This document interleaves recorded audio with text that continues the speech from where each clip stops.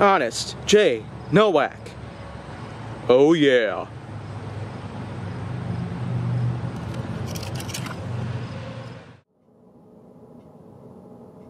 A pleasure to meet y'all at last, and welcome back to Flying with the Foam on HJN.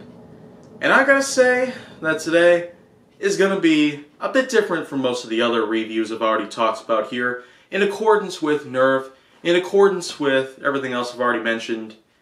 But here at Flying with the Foam, let me introduce another newer lineup here. The Modulus series. This is in fact kind of a bizarre way to bring the Modulus lineup here on HJN, but I guess the main reason for that is because, well, this is mainly just a barrel attachment. And I'm saying this because, well, look, that's basically what it's like on the back end. And there's also no trigger. Well, that's simply because if I bring in the Zulu Cavalier, which I just talked about, then, well, see what I mean here? It's kind of more like a master key sort of thing. Basically, an attachment that usually can go onto the bottom of a common firearm, and it acts like a secondary weapon related to an actual shotgun with real shells put into it. But this is a more different concept on that, because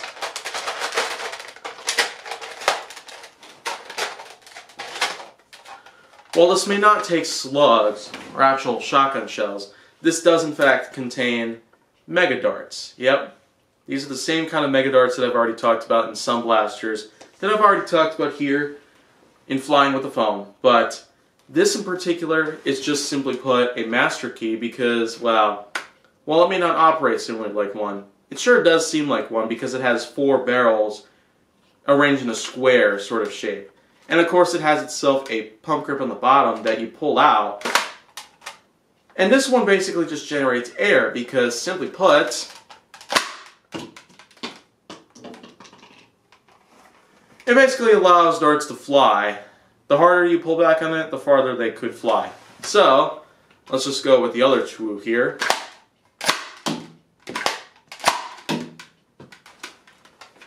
And there you go, pretty much. This seems to act a lot like some blasters out there. There were, in fact, some missile launcher-based blasters out there, like the Demolisher, the Thunder Blast, and the Pulverizer, which, of course, happen to have those as just an attachment. And the Thunder Blast is basically just its own standalone missile launcher type blaster. And the Demolisher and Pulverizer are basically the same thing, sort of design here. They just happen to have a missile launcher on the bottom of the blaster in the front. They have a missile launcher down there, but this is basically something that I call the rundown. And what this is basically a front end attachment to the Modulus Novatron. And that, of course, is basically something that's going to be a little while from now, but I gotta say that the rundown seems to operate pretty good on its own, but mine in particular does seem to have a couple flaws into it, because you probably saw at one point where it shot 2 darts at once instead of just 1 at a time, like it normally would. That's probably one thing right there. It also can be a little difficult to try to find out how to hold it comfortably. Of course, to hold it like this with one hand is actually just fine, but with the other, you can't really seem to figure out how well to grip onto it. So to use this as a standalone blaster, pretty much, if that's what you choose, is probably not a personal recommendation of mine, because it could be a little difficult to try and find out how to hold this comfortably with, well, my right hand, for instance. Of course, since I'm ambidextrous, I could try this side, but of course the same problem underlies with my left hand over here as well. So of course, that's mainly the reason why I just put it onto a blaster like this. A blaster in particular that happens to have a barrel adapter like this. And the Zulu Cavalier, actually, does seem to have both a stock adapter and a barrel adapter. Not really much like any of the other Alpha Trooper blasters that I've seen, but anyways, you can probably tell that this is probably the most comfortable way to hold on to it.